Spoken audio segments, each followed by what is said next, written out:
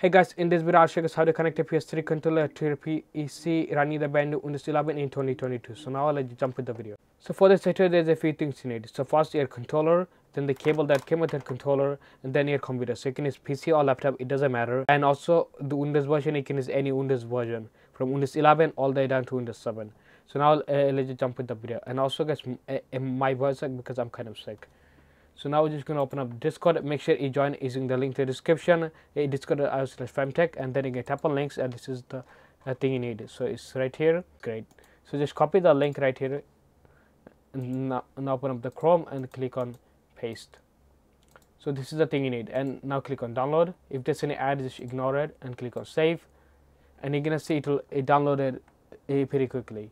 Also, as you can see, it's 7-zip. So that's why there's another software we need is a winner for a zip file. So make sure you download it. Make sure you download the 64-bit, and I'm just gonna open it up. Click on yes, and click on install, and click on. And also, if you want, you can check this, and also that, and then click on OK, and click on done. Now you're gonna see it will say thank you. And now if you just go right here. So now if I just go to my download, you're gonna see that file is zip file, and that is the thing we need. So if you don't have the winner, make sure you download it. And now it's just gonna close all the other stuff. Now we're just gonna open it up. So just go to your download, right click on it, and click on show more option, and click on extract to. With this it will just create a file, and now you can just delete the zip just like that. And now we're gonna click on it, and click one more time, and then you're gonna click on the bin, and now we're gonna click on the SPC driver. But before you do that, make sure you connect your controller to your PC using the cable. Now you're gonna hear the sound, and you're gonna see your controller flashing just like that. So now you're gonna just tap on the driver and click on yes, and now you're gonna see something like this. You can uncheck that, and now there's a two. Now I'll just zoom in for you guys, and now you're gonna see there's a few options in the bottom. So the option, this a Bluetooth driver, that is the thing we don't need.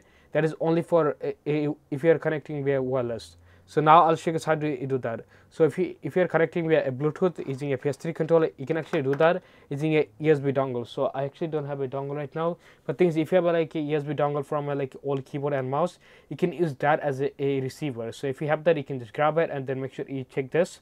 But things if you're just connecting like me, just using the cable, you can uncheck that and configure service. You can uncheck that and click on force install. If you use the software before, make sure you click on uninstall and then install again, because this is a new driver. And also if your controller don't work, make sure you come right here, then just do another force install, and make sure you uninstall the last one first. So make sure you uninstall the old one, and then you can install it again. Now just click on install, and if you see this, just click on install, and now this will take some time. And also if you guys enjoyed this video, then make sure you drop a like and subscribe if you're new to my channel. Then you're gonna see install successful. So now just give it a few seconds, and now you're gonna see on a controller, you're gonna see it will. So I think we're gonna check this box and see if you install again and see if this time work. Boom, it worked immediately. As we said, it's on player 2, and then now it stopped flashing. So make sure you check this configure service. If you don't do it, it's not gonna work. So it don't be like me. So make sure you check the second box, and Bluetooth driver, you can uncheck that. Now just minimize this, and if you just hold the PlayStation button, you're gonna see it will what up the game menu. So I'll just zoom out for you guys.